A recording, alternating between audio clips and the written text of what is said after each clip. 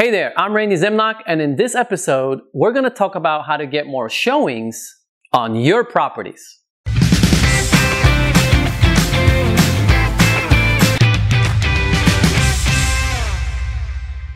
So I've seen properties on the market listed by agents, either it's an investor property or a seller's property. Even when they're vacant, I've seen this happen. And when they do this, unfortunately, it could actually deter other agents that are working with buyers from showing that particular house. And that's what I'm going to cover here. I'm going to actually tell you how not to deter agents from showing your property, but instead increase that number and have as many people see your house, which would lead to more offers, more leverage, and an amazing sales price. So let's dive into it. So the number one thing that deters agents from showing your property is a showing scheduling service. And if you're wondering what a showing scheduling service is, it's simply a company that handles all showing requests from other agents that want to show your property. And they do that, listing agents use those services so that way they don't have to receive those phone calls and the text, be in the middle, creating that. And let me give you an example of what that experience could be if I am the buyer's agent trying to show your property. And if that listing agent that you're working with, if you're an investor or if you're the listing agent selling that property, here's my experience. I'm going to call that showing number because there's a specific number the company gives you to use. I'm calling them and I'm saying, hey, I would love to schedule an appointment. And they're like, oh, well, what is your name?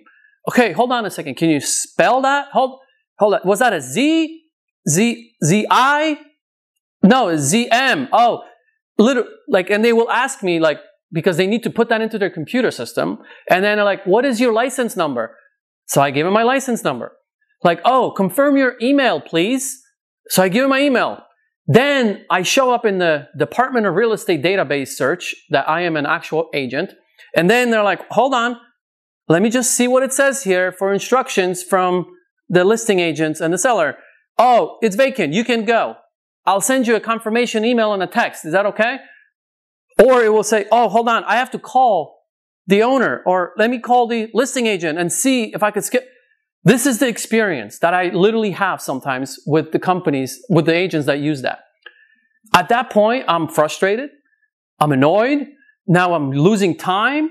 And literally, when agents know that that's what's about to happen, sometimes, I'm not saying all agents do this, but some agents, if they're in a hurry, they'll say, you know what, let me just skip this one property, and let me go show these because they're easy to show. It's vacant. There's a Sentry Lock, which is a realtor lockbox in San Diego, and I'm going to go there instead. We would never know this. No agent will ever tell you this, but I know this happens.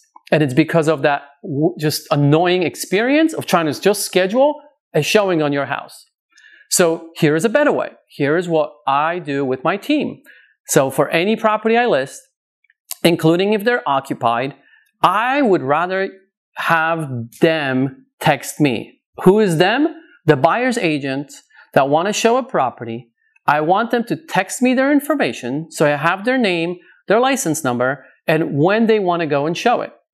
And if I'm telling them, hey, it's vacant, then my instructions on the MLS will say, text your information to my cell phone number and go. Property is vacant. That is very simple for that buyer's agent. Be like, oh, text my info. All right, that's it. And then they could go. They don't even need a confirmation from me because I literally told them just to go after they text me their info. If I need maybe an hour's notice or 2 hours notice to let my client know if the property is occupied, then they will wait for just the confirmation. But at least I try to make that very short window, hopefully, that they need to tell me and make me aware. So that's something you need to talk with your client with. The easier it is for us to show your house, the better. So is an hour window okay for you? Because literally, buyer's agents imagine them driving around with their buyers, around looking at properties, and next thing you know, they might drive by yours and be like, oh, wait a minute, this one was not on our list. Let's show this one. And then they look it up, and if they could show it in that moment, they'll show it. But if they have to call a scheduling service company, they're just going to continue driving, right? So again, let me repeat. I just put text me and go if it's vacant. Then I use a realtor lockbox, right? And I know pretty much everywhere in America they use this. So in San Diego, we use Sentry Lock. That's what it's called.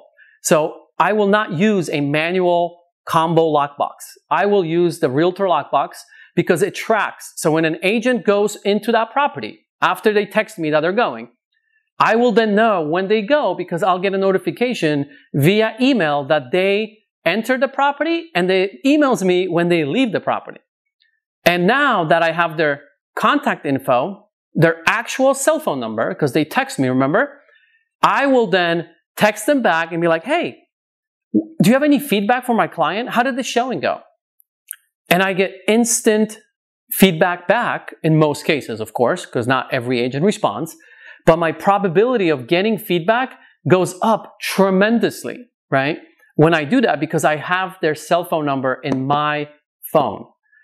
And what I found, and this is a little tip, the platform that the realtor lockboxes use that emails you that notification when the agent enters the property and leaves, that platform, when the agent sets it up themselves, they sometimes don't actually put in their cell phone number. They use like an office line. And here's a problem. If you never got that text message early on and you only relied on that email notification from that realtor lockbox, you might be trying to call the office or text the office and it will get bounced back because it's a landline. It's an office line.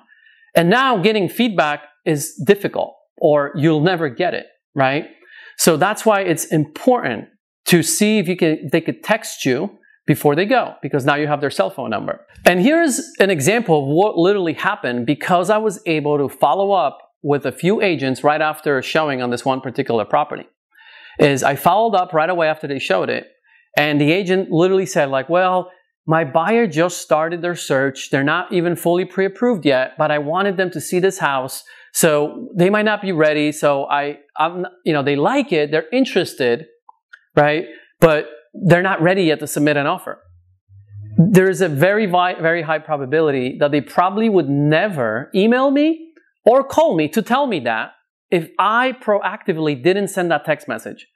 Because that agent was literally convinced that it's a waste of his time to even consider doing anything on this property, even though they might like it, because he literally was like, oh, you're probably getting offers, so I'm sure this, you're going to sell this just fine. But my clients did like it, they're just not ready, they just started. Well, guess what? The offers we were getting never worked out. Guess who I kept in touch with? That agent. I kept in touch with that agent over weeks. Weeks went by. He finally got the client fully pre-approved. I got that information and I got them re-interested and motivated that they have an opportunity to actually get that house, even though it's been weeks since they saw it. And we actually sold that property to that buyer. Only because, and I truly believe, only because I had the information, I was able to text them right after the showing. And that's how you create a win-win. Analyzing a property before you buy it is obviously very important. However, what I find that most people just do it wrong. And I know that alone, one mistake could cost you tens and thousands of dollars. It could literally cost you your business. And I don't want that to happen to you. So I created a step-by-step property analysis guide sheet to walk you through exactly what to look for to make sure your deal that you're looking at is worth buying. To get the property analysis guide sheet, just go to randyzimnoch.com.